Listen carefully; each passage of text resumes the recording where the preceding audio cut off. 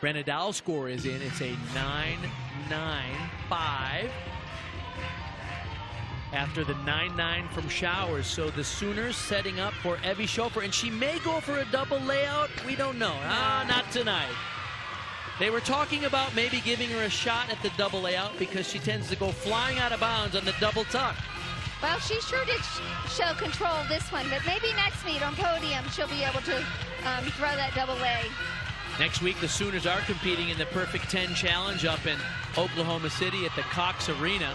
They'll take on Nebraska there, and so we encourage the Sooner fans to come out and cheer on the Sooners at the Cox Arena. It will be on a podium, which is a lot like what they'll compete on at the National Championships, and we'll be, of course, televising as well, so we'll be there.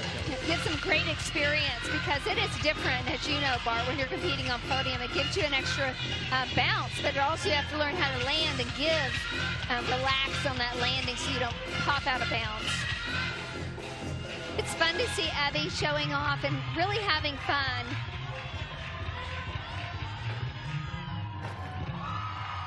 Little short on her double pike. It's almost like she's the kid who needs to go all out, you know, just to give her that.